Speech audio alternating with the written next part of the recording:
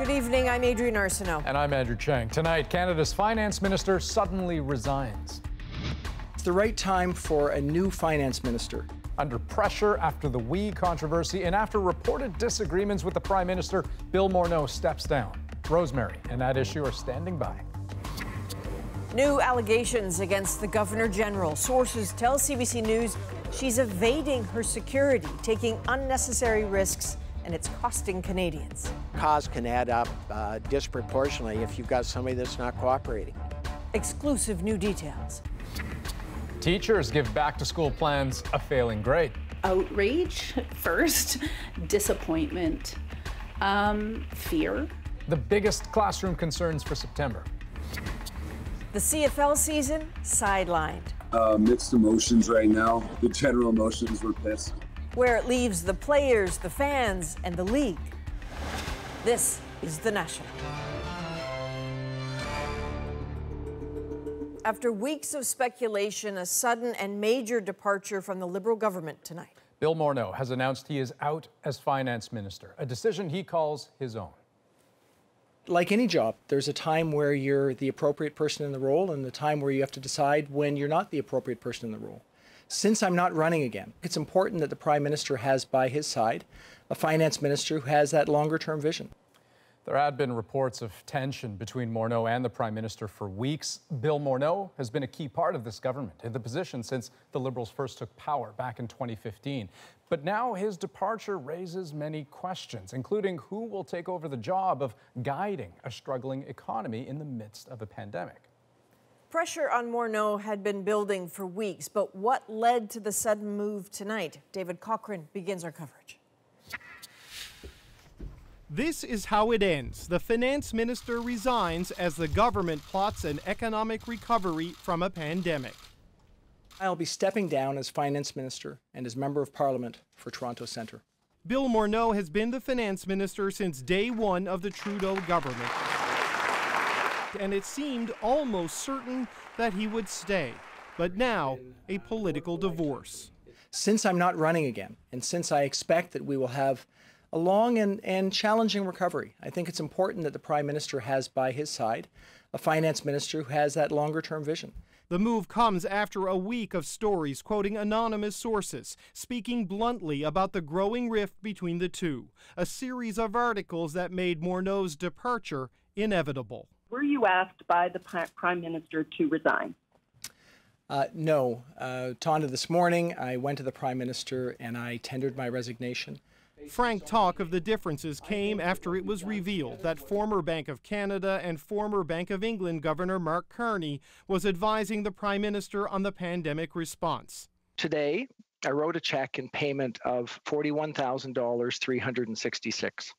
And after Morneau compounded the damage from the We controversy by revealing he failed to pay for a trip he took with his family to Ecuador on the charity's dime.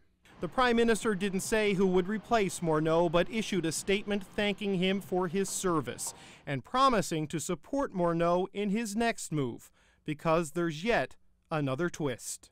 I still intend to continue to serve and have decided to put my name forward to become the next Secretary General of the Organization for Economic Cooperation and Development.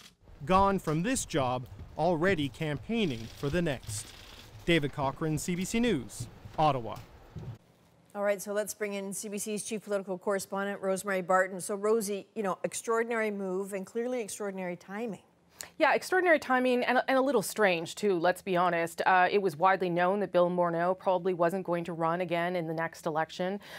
So while the government may want to move ahead with a different economic agenda than Bill Morneau wanted to do, there are, of course, other factors here. And that would be primarily the pressure around Bill Morneau on the We controversy and the fact that he didn't disclose and didn't pay back initially that travel money until he appeared in front of committee. That was a lot of pressure building on him. And as David well illustrated there in his story, it had begun to spill out into the public, and that wasn't something that was going to be tenable much longer. But this leaves, obviously, a big problem for the government at a very critical moment. Well, Yeah, but not just any departure. The hole he leaves is huge in the middle of the Liberal government. Yeah, because Bill Morneau, remember, came to this job not as a politician, and maybe that was one of the problems in his tenure here, but he had a lot of financial and economic experience, and he used that to do some important things in terms of implementing the government's agenda.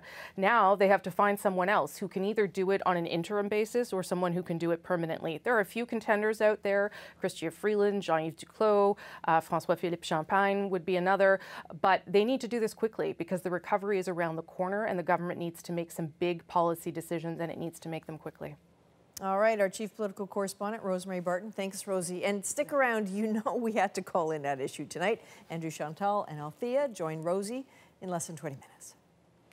We do have exclusive new details about a rift between Governor General Julie Payette and the RCMP officers assigned to protect her at an annual cost of more than $7 million. That cost is higher than for previous governors general, in part because of Payette's behavior. Ashley Burke shows us why. She's a symbol of Canada that police are mandated to protect. But RCMP sources say Julie Payette has made her disdain well known. They claim she's tried to evade her protective detail, and that has pushed up costs. Those costs can add up disproportionately if you've got somebody that's not cooperating. On foreign trips, says an RCMP source, she has slipped out of her hotel room at dawn to work at alone. Mounties had to assign an additional member to guard her hotel door overnight. One police source estimates that cost an extra $4,000 to $15,000 per week. This former RCMP deputy commissioner said that kind of behavior would require around-the-clock monitoring. What would appear to be frustrating for the RCMP officers involved is the fact that if she's playing a cat and mouse game, this would create potentially embarrassing situation for both the Governor General, the RCMP, and it could potentially put the general public at risk as well. Sources say Payette has also routinely kept the RCMP in the dark about her plans, only then to submit last-minute requests. That means additional overtime, hotel rooms, and commercial flights at triple the cost. These last-minute things create all kinds of sort of causing the RCMP to operate in a state of flux. They have to react rather than be planned, which also creates a heightened level of, I would think, security issues. Sources say the RCMP has had to apologize for Payette's treatment of foreign security. They say she's yelled at local police for getting too close, criticized their driving, and even had one member replaced because he was too tall and stood out. Payette's press secretary says the Governor General has tremendous respect for the RCMP, and cost-saving measures are at the heart of all decisions. She added Payette's security costs are in line with those of her predecessors during what's been a busy 2 years. Ashley Burke, CBC News, Ottawa.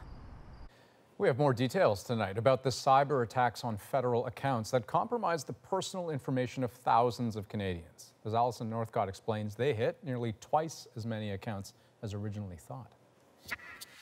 And when I was looking through, I noticed that my banking information had changed. Jennifer Fink is one of thousands of Canadians targeted in a string of recent cyber attacks. Initially, 5,500 federal government accounts were believed to have been hacked. Today, officials said more than 11,000 were affected. The Government of Canada has been taking action to respond to attacks called credential stuffing. The federal government says the attacks targeted the Canada Revenue Agency and an online portal Canadians use to access government services like immigration applications and veterans benefits. This is not an attack where a hacker is trying to go through the back door. They are going into the system just like normal users. They are applying credentials just like normal users.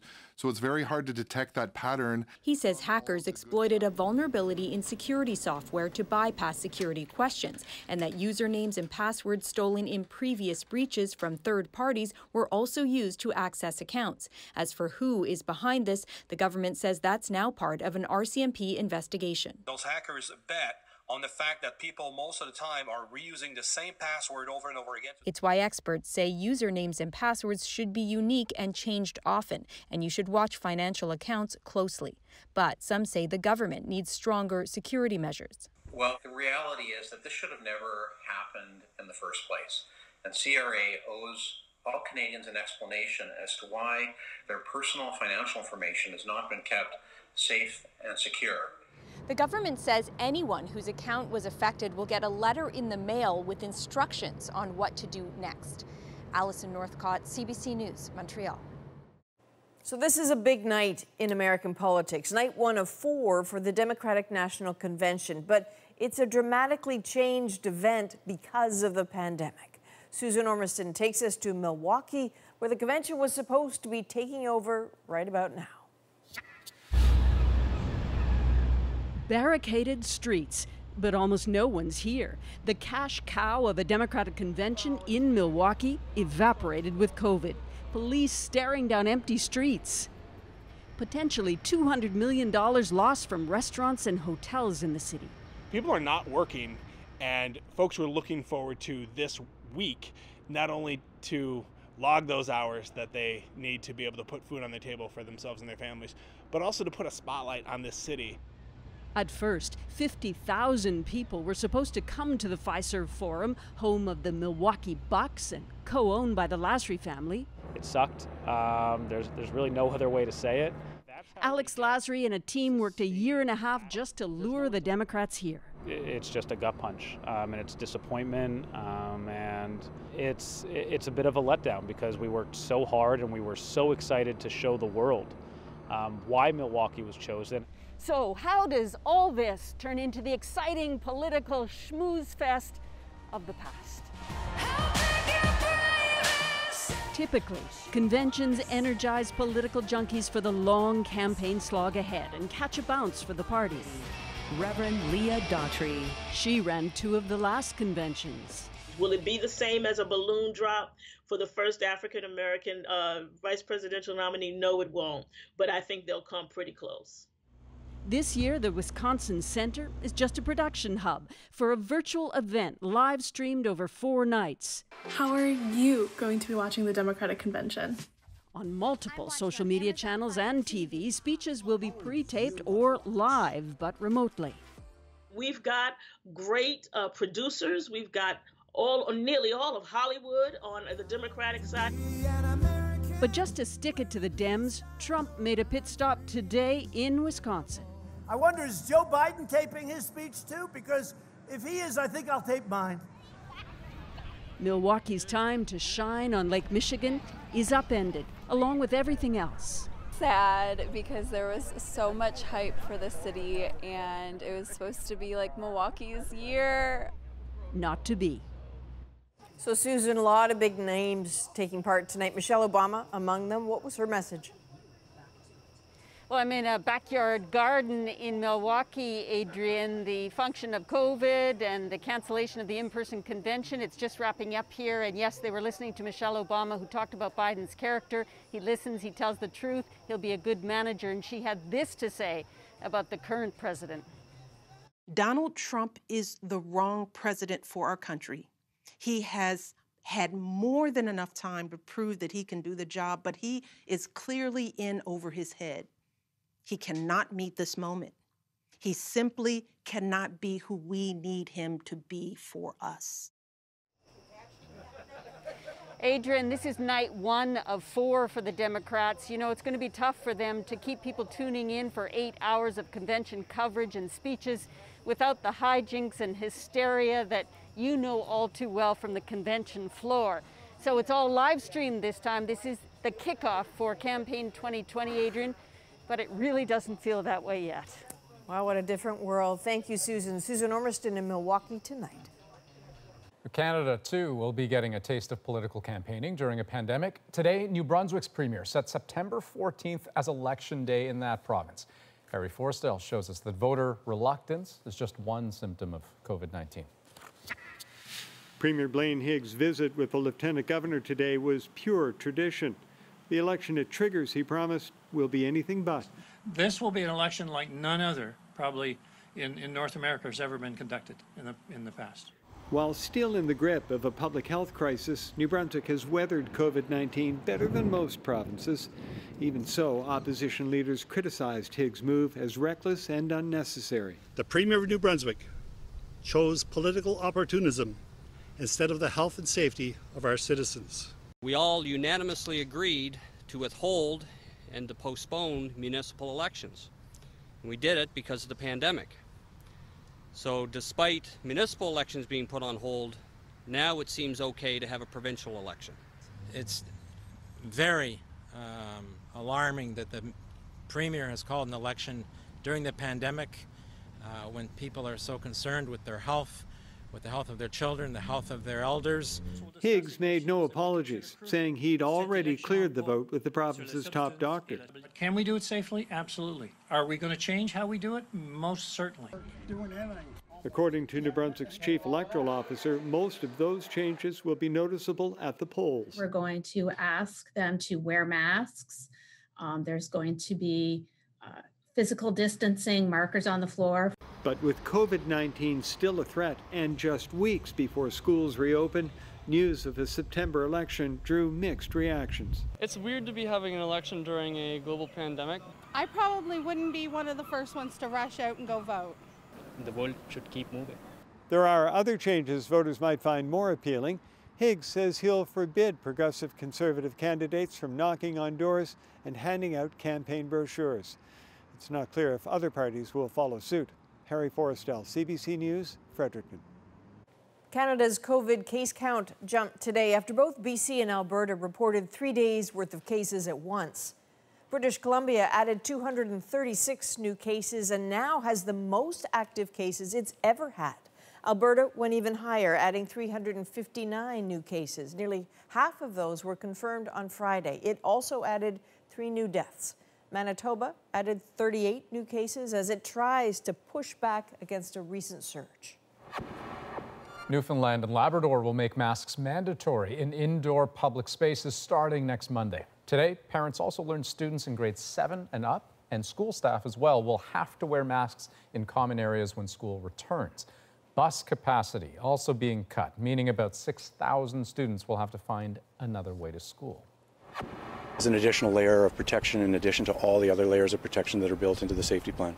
British Columbia also announced a new mask policy today for students. Middle and secondary students will now need to wear them in places like hallways where physical distancing is much harder to maintain. Now, with different COVID-19 protocols in different provinces, parents aren't the only ones concerned about school. As Karen Pauls tells us, teachers across the country are worried too about the risk for themselves, their students, and their own kids. Lauren Hope says Manitoba's return to school blueprint falls short of expectations. Had I given this assignment to my students and given them 5 months to come up with a plan, I would fail, all of them, on what they came back with. In Manitoba, masks are only mandatory on school buses for students in grade 5 and up. Schools are responsible for proper ventilation and scheduling small student cohorts. Outrage first, disappointment, fear. Hope's social media posts have prompted the formation of an advocacy group inspired by a Safe September rally in Nova Scotia last week. I can't think of a day that has gone by in the previous 14 years of my career where I haven't been at eye level with a student sitting at a desk. Christine Emberley is a Halifax high school teacher and a Safe September organizer. It's really nice to see the support across the country, but also it tells us that this isn't unique to our province. It tells us that governments haven't yet been listening to the full breadth of concerns that we have about sending our kids back to school next month. Fund safe schools! In Ontario, Safe September is funneling anger over class sizes, no masks mandated for students grade 3 and under, and inadequate ventilation. There has not been adequate money provided to school boards since the late 90s to even properly maintain the buildings. And now we're paying for it. Certainly teachers and many parents have been saying for years we need smaller class sizes. Now it's a health and safety concern. And teachers say a threat to public health. Karen Pauls, CBC News, Winnipeg. A COVID-19 alert has been issued for northern BC after those who went to a prayer meeting tested positive. The It Is Time conference happened between July 30th and August 2nd in Deadwood, Alberta. Health officials say there are 17 cases, most of them in the Fort St. John area, but the public exposure advisory applies to all of northeastern BC. Count the CFL's 2020 season among the pandemic's economic casualties. it's been sidelined after a bid for federal aid was turned down. And as Devin Haru explains, that has players wondering about the league's ability to return to the field. The Blue Bombers, 2019 Grey Cup champions. There was a small glimmer of hope that the Grey Cup would be hoisted in 2020, a shortened season starting in September with Winnipeg as a host hub city. That was the plan. Today, those Grey Cup dreams were dashed for hundreds of players and thousands of football fans. We are absolutely committed to our focus on the 2021 season and beyond, and a bright future for the Canadian Football League. It comes just a day after the federal government denied the CFL a $30 million interest-free loan, leaving the league and its players wondering, what next? I'm here right now training for 2021 season. In the gym, trying to stay motivated, Jordan Reeves is a defensive lineman in the heartland of football, Saskatchewan, where the CFL thrives. For months, players wanted answers about this season, feeling shut out from the conversation and not getting paid. I'm getting a lot of mixed emotions right now, but the general emotions were pissed, we're mad. I love football for the camaraderie. I love the locker room. All those guys are my family. A lot of guys are going to have to find work elsewhere to make up the loss in finances that guys will be missing for this season. It should be a wake-up call for a lot of us. And a wake-up call for the league, too. Part of what we have to face is the disappointment that we're all going to endure, and I'm thinking today about our players and feeling for them.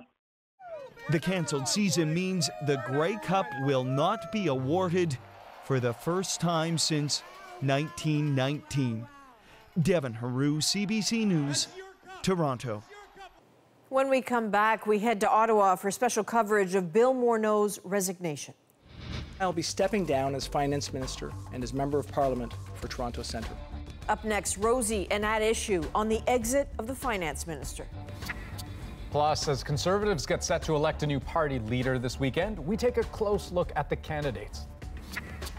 And the Raps on the road to repeat, boosted by magic messages from family far away. Say, go, Daddy! Go, Daddy! We're back in 2.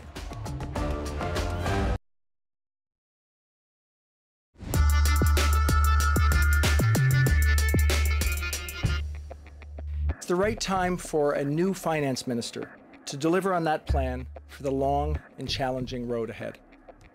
That's why I'll be stepping down as Finance Minister and as Member of Parliament for Toronto Centre. A big shakeup in Ottawa tonight. Bill Morneau has resigned as Finance Minister and from his seat as an MP. So what was the breaking point? Who is up next for the job? We had to call in at issue for this. They don't ever get a break. Chantal Hébert is in Montreal, Andrew Coyne is in Toronto, and Althea Raj is here in Ottawa. Thank you all for coming back. You're going to have to come back for the Conservative leadership too, but let's start with today. Chantal, when we last talked about this a couple weeks back, you seem to believe that Bill Morneau was not long for his job, and here we are. What do you make of the reasons he gave tonight, and what do you think they really are? When I told you that 2 weeks ago, I had not yet witnessed what we all witnessed, which was a finance minister left hanging in the wind in the media for the better part of that time. And what led to that, I don't actually believe it's just the we stuff and the trip. I think that Bill Morneau and the Prime Minister had become, and that's becoming a familiar story with this government, that the Prime Minister becomes detached, disconnected from his ministers, and at some point, if it had been me, instead of Bill Morneau watching the coverage and the sources saying this and that, I guess I would have decided that someone wanted me to resign. And the way that this happened, Andrew, that this bid for the Secretary General of the OECD, how should we read that, do you think? It's a ridiculous cover story that you would leave as G7 finance minister in the middle of the worst economic crisis in a century, when huge decisions are being made, to have a maybe possible shot at the Secretary General of OECD, which is not a particularly important post, frankly.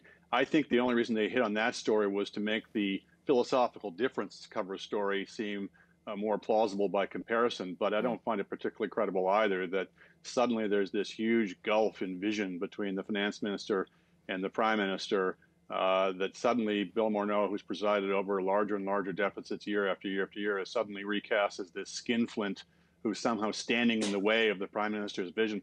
None of that makes sense either. So I guess I'm more in the camp that said this was a dignified way to throw Mr. Morneau overboard without having to raise uncomfortable questions as to why the prime minister should not have to walk the plank for the same sins. Althea, what do you make of the reasoning or the explanations that Mr. Morneau gave today? Well, I think on this panel, we all agree that the Prime Minister's office basically engineered Bill Morneau's way out of office. The WE story, if they had focused on that, would only cast attention on the fact that the Prime Minister was unwilling to resign for the very same offenses that they were saying Mr. Morneau had to go. The differences in ideology between Mr. Morneau and Mr. Trudeau have been well known for several years. He was very uncomfortable with the level of federal largesse, shall we say, that was in the very first budget. And at the time, there were other people in the cabinet who also shared his views, like Mr. Bryson, for example. And we did not hear at the time from Mr. Morneau. Mr. Morneau has not been the Jim Flaherty of the Trudeau government. He has not tried to, behind the scenes, let it known that he disagrees with Mr. Trudeau on these things. He's been fiercely loyal. And for that loyalty, he has been rewarded with basically like a smear campaign of sorts that Mr. Trudeau could have put an end to if he had wanted to, and he chose not to. Okay, so Chantal, you can riff off that if you want, but we are now, you know, at the end of the first wave of a pandemic. I'm not sure we've ever in this country been in a recession, depression without a finance minister. Who should we expect? How soon should we expect it? Probably tomorrow, I'm thinking, but what is your sense of the urgency around that? Well, there is, it would be unheard of to have an interim finance minister. So yes, the expectation that we will have a finance minister tomorrow makes a lot of sense. Those who still believe that someone like Mark Carney is about to set onto the scene and run in a by-election, everything we hear tonight is that that is not happening. So expect someone who is currently in cabinet to become the finance minister. That's the general expectation. Whether that will reassure Canadians who are increasingly worried about the management, not of the pandemic, but of the fiscal consequences of the pandemic is very much an open question. To have a rookie finance minister, even someone who is actually in cabinet at a time like this, is not only particularly challenging, but not confidence-inspiring. And the challenges that finance minister has to encounter very quickly, Andrew, even if they've been around the cabinet table already, will remain unprecedented even the months ahead. Yeah, and the biggest challenge is that the prime minister is the real finance minister. He ran the table with Mr. Morneau, frankly, over the years, as his people were boasting about behind the scenes in these anonymous leaks over the last few days. So whoever comes in there, it's a thankless job because your job as finance minister is to say no, to be the skeptic, to be asking those kind of questions. And if it's clear that the prime minister now views a $343 billion deficit as not nearly enough, and that we need to go into much grander levels of debt, that's a pretty thankless assignment. Although, Althea, if you appoint someone who you know is sort of on the same page as you, perhaps you removed all the obstacles and challenges that you were presumably going to encounter with Bill Morneau. Although you have to pause for a second and think, do you want a cabinet with only members who agree with you? Or do you want to have real policy discussion? And you kind of need that back and forth.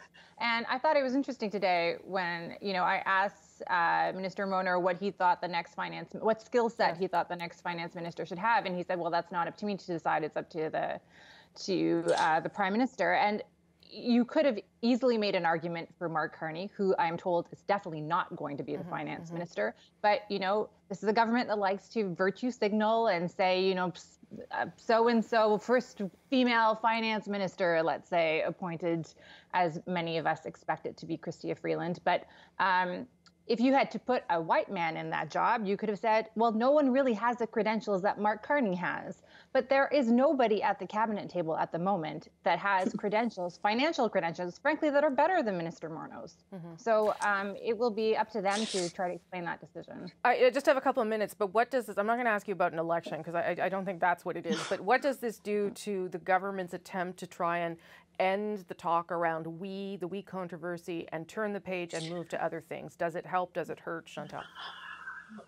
Well, if you're going to take a controversy that for many Canadians remains a small controversy and change the channel to a bigger controversy, which is, do we have a team that is equipped to deal with what may be coming down the road with the pandemic? That's, you know, one way to change the channel, I guess, to lose your finance minister in the middle of a huge crisis. As to Althea's point about having people around the cabinet table that can not always be yes people, I think we may be way past that in the case of this government, considering the list of people who have left, who came with Justin Trudeau to cabinet in 2015. Interesting. Andrew, just quickly on whether you think this marks, I mean, obviously it's a turning point, but whether it's the one that the government wants or not. I can't see this quieting talk of the we controversy when the finance minister is its most visible and prominent victim. You know, we keep having these scandals that Liberal partisans dismiss as nothing burgers that result in high-level resignations. That's not particularly going to make this go away. Althea? Oh, I agree with that. And usually the ethics commissioner continues reports well into whether or not you have resigned. So we should expect that there will be a pronouncement on Mr. Morneau's ethical failings, alleged ethical failings, as well as the Prime Minister's, you know, shortly, perhaps in time for an election. This is a remarkable day, right? I mean, this isn't something that we have seen. I mean, we've seen it before, but nothing like this. Am I wrong, Chantal? No, but then remember that we spent an entire weekend not being able to this day to say whether Paul Martin had been fired or resigned. That's right. And the loss of Paul Martin to Jean Chrétien was a serious hit. That Jim Flaherty cut the legs from under Stephen Harper's top campaign economic promise, fiscal promise on income splitting on his way out. So it is not unheard of for prime ministers and ministers of finance to become estranged. They tend not to be doing that less than a year after an election and in the middle of a huge crisis. Okay, thank you all. I appreciate you all coming in. Please stay by your phones. I'm likely to call again very soon. Chantal, Andrew, and Althea. At least they get to stay home and do it. All right, that is at issue for today. Back to Andrew and Adrian in Toronto.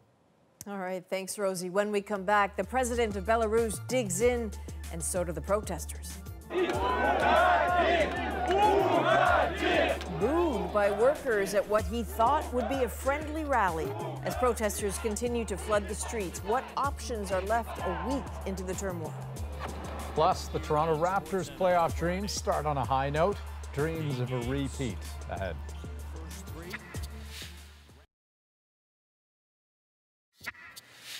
Welcome back. A $16.5 million settlement was reached in a class action lawsuit over mass arrests during the G20 summit in Toronto 10 years ago.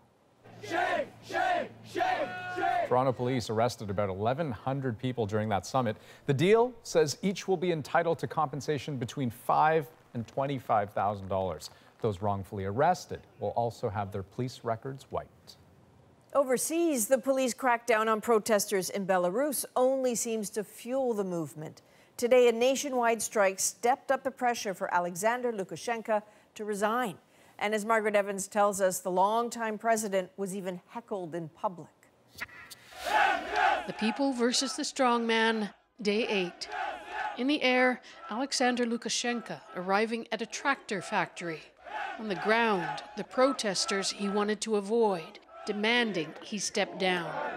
But he miscalculated if he thought the workers inside, once part of his traditional base, were going to give him a free pass. You've always supported the president, he told them, but they contradicted him, shouting no, no. Yeah. When he finished speaking, he said they could carry on shouting, and they did. He left the stage to chants of resign. It's increasingly difficult to see how he can avoid it without a lifeline from Russian President Vladimir Putin or a return to the force he employed so brutally last week, arresting thousands of those who accused him of stealing their election. Many say they were beaten and tortured. Maria Kolesnikova is one of the few opposition figures not jailed. Thank you for not being afraid, she's saying to the crowd. We're not the little people, we're the nation. Today, another opposition leader, Svetlana Tikhanovskaya, who fled to Lithuania, called on Belarusian security forces to stand down. If you decide not to carry out your illegal orders and switch to the side of the people, she said, they will forgive you. The European Union has called a virtual meeting for Wednesday to discuss potential sanctions against the government. On the street, the protesters seem to be adding to their numbers with each passing day. But Lukashenko, dubbed Europe's last dictator, has clung to power for 26 years. And he hasn't given up yet. Margaret Evans, CBC News, London. Still ahead on the National, round one, game one. And they take game number one. A great start for the defending champions. The NBA playoffs are on. We'll take you to Orlando just ahead. Plus, another battle underway, the Conservative leadership race. Right after this, we continue our series diving into the candidates.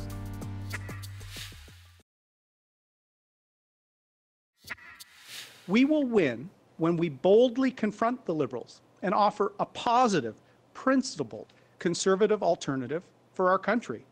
That was Erin O'Toole back in June, making his pitch to Conservative Party members that he can lead them to victory against the Trudeau Liberals. We've been looking at the 4 candidates for that leadership role ahead of the final results expected Sunday. Here's Vassy Kapelos, the host of Power and Politics, with a snapshot of Erin O'Toole.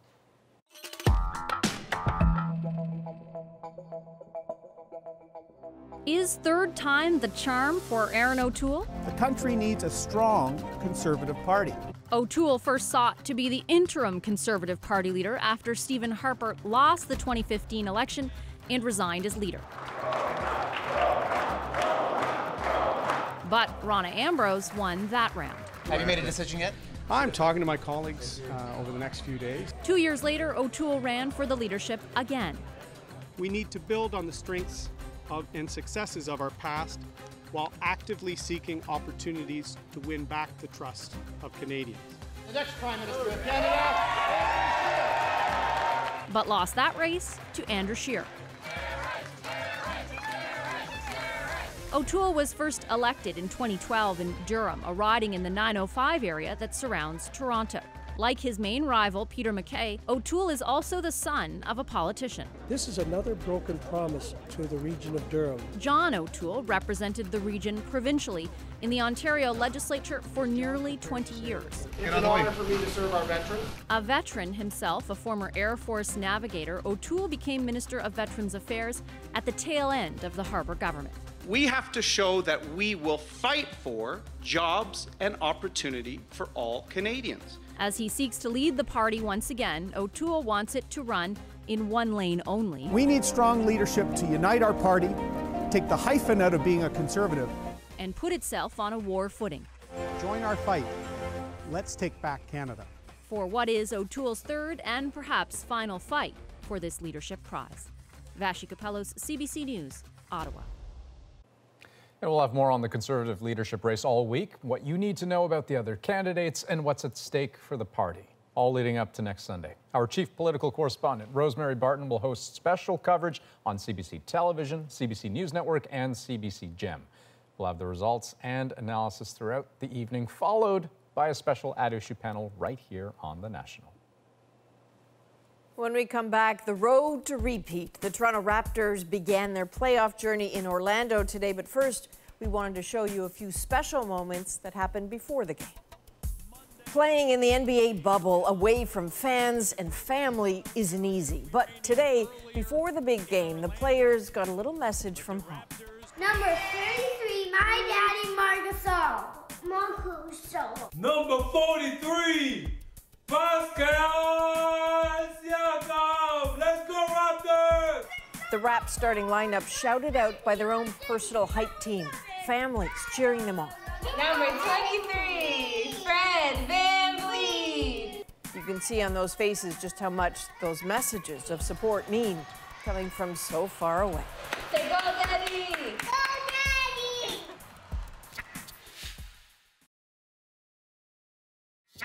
From far and wide, oh Canada. Well, it might just be the coolest rendition of the national anthem in Raptors history. Toronto native Jesse Reyes kneeling atop the CN Tower to launch the team's quest for back-to-back NBA championships. For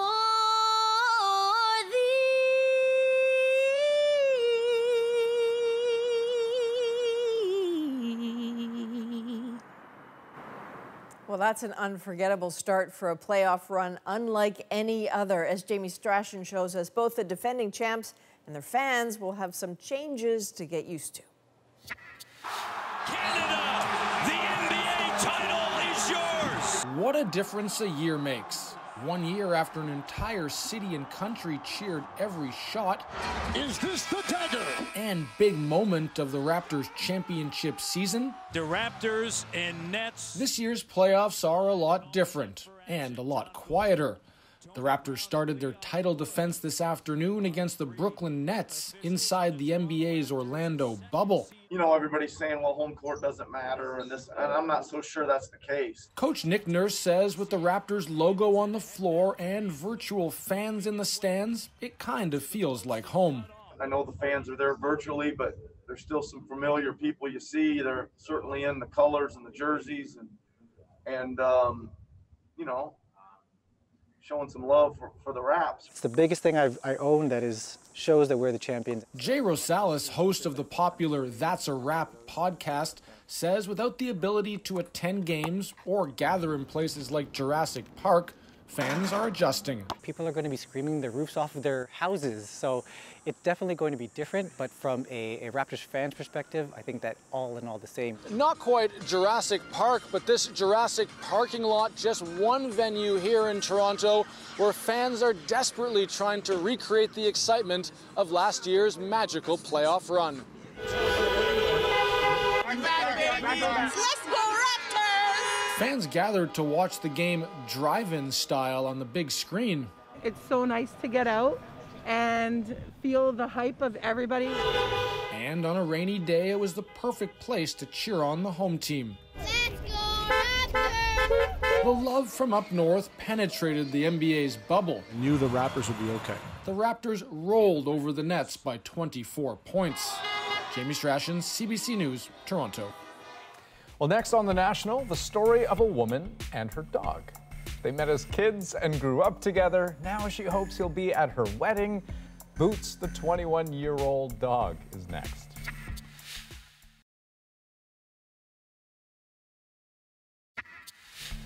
Well, this is Boots and his owner, Charlie Burke from PEI. The two are celebrating Boots' 21st birthday.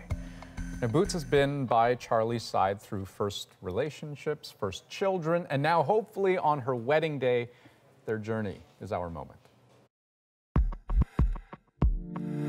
My parents got him for me for my 5th birthday, and he was the runt of a litter. He's 21 in a week now almost. Yeah, he's been there for like everything. Everything from kindergarten graduation to high school graduation. My grandmother died last year, and he spent 18 hours straight in bed with me. He didn't get up to go pee or anything. The birth of my daughter, she's 4 months now. He doesn't really have any interest in her, but I got him when I was 5, and at 25 I had my first child, and I have pictures of them together, so that's crazy.